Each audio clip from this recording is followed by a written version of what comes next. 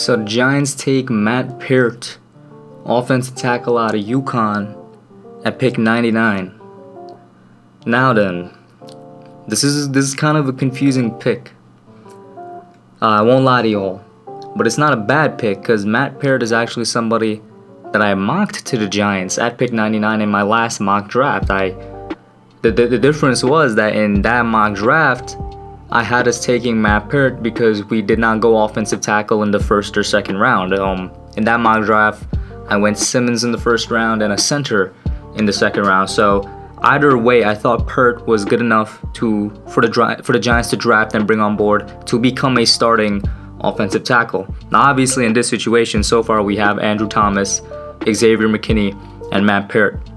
Now, before I get into the thought process that just started rolling around in my head, I will say this is something that Giants fans have been asking for years, including myself, which is address the offensive line. You know, dedicate a draft to the offensive line or dedicate an entire free agency to the offensive line. Just try and fix the offensive line. And now we have 2 tackles in this draft dedicated, obviously to the offensive line. This is something that's been needed to be done for years. So in that sense, I'm glad that we took Matt Peart because we're actually trying to fix this thing up and try to get it to be a good offensive line rather than spending too much money in free agency like we did with Solder for good players, average players, which is not what we want. The amount of money that we spent on Solder actually, and then they don't work out, and we're stuck with a quarterback that gets sacked like 50 times a year and a running back that gets tackled in the backfield before he makes it like 1 yard past the line of scrimmage. So in that sense, I'm happy that they're addressing the offensive line. Now, what this does tell me is that we're probably not going to pick a center, because what I was looking at pick 99 here was either a center or somebody like a Bradley and Nye, an edge. I'm still looking for an edge. I was thinking about inside linebacker also, and now for 110 tomorrow, I think they might go at either edge or inside linebacker. I'm thinking Bradley and Nye or Troy Dye, or maybe similar players of that. Oh my god, the Los Angeles Rams logo just popped up and I got reminded how ugly that thing is. God, why did they change their logo? But getting back to the topic here, what this tells me is that we're probably not going to take a center. If we do, I will truly be surprised, because the centers did drop all the way down here to 99. I mean, they still could take one at 110, but I don't know. I have a feeling that they're going to go back to defense again, because they do need to focus on that defense a little bit. Or this actually opens up a multitude of things, but the main thing is Nate Solder might be cut.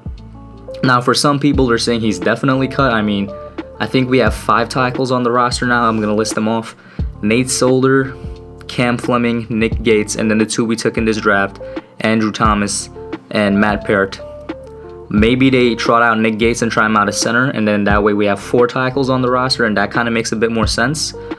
But what I think is going to happen is that they're going to trot out Andrew Thomas at left tackle, because it wouldn't exactly be effective to force the guys to switch back to right tackle for 1 year and then switch him back to left tackle next year after Solder's off the books. So instead of causing, what it would be an inefficient and confusing move, I think they're going to have Andrew Thomas go out as our left tackle this coming year. And before we took Peart, I thought Solder was going to go out as our right tackle, and maybe he still does, and you have Peart sit behind him and learn. And I'll actually put in the clip of what I said about Peart inside my last mock drive video, because it covers a good amount of information. It covers what I think he's going to do, his role on the Giants, and pros and cons about him. One thing I did mention is that he's a really good offensive tackle. He's a tackle with a good amount of a ceiling, a really nice high ceiling. He's very big, but he could get bigger. Like, his entire mass is built out of muscle.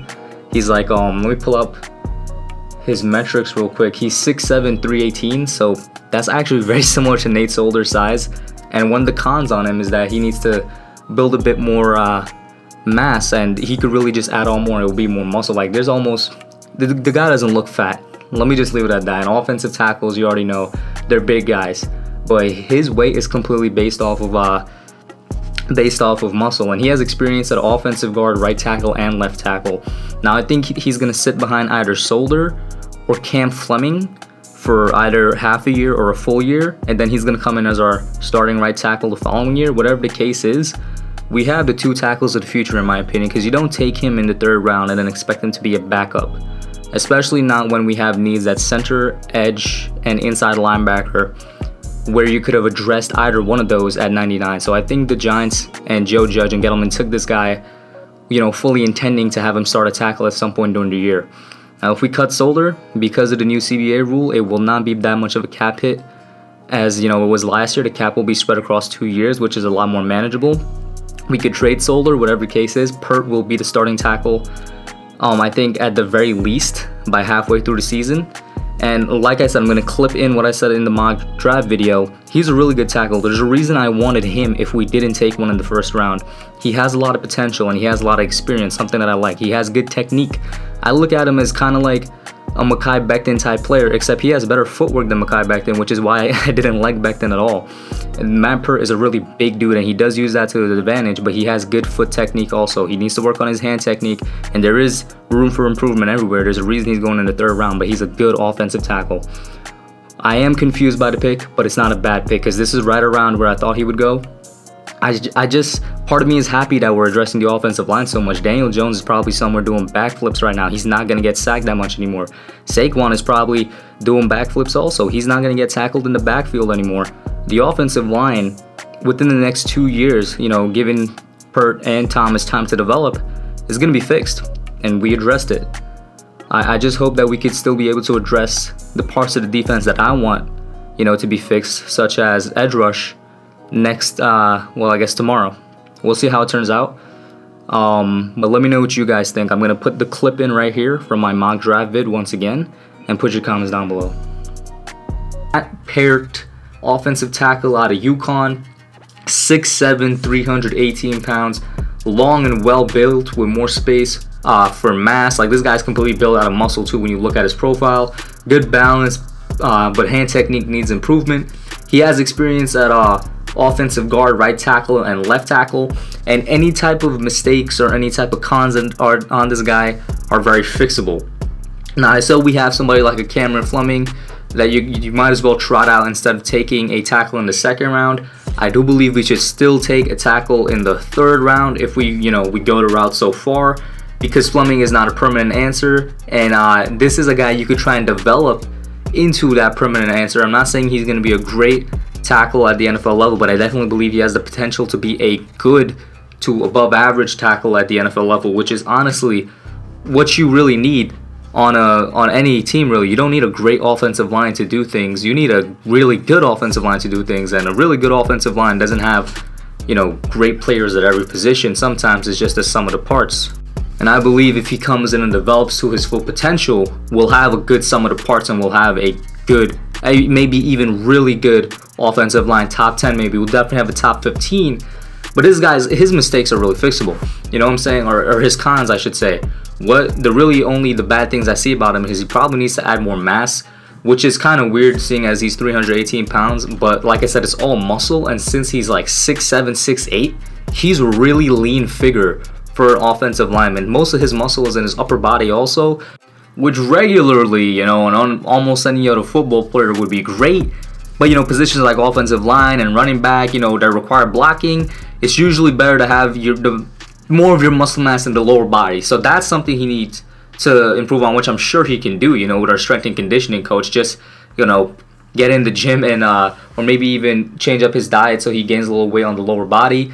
Another thing that needs improvement is, even though he has good hand technique, it's inconsistent at times. You know, sometimes you'll see him and be like, wow, it's like at that top level. Other times he slips up, does really bad moves. I think that's partly because he started off at guard and he transitioned to tackle. So maybe he's doing, you know, the hand movements for a guard and whatnot, and you could get caught off guard with that, pun intended, in the NFL, and you could get a holding call or something. But flaws that are easily fixable.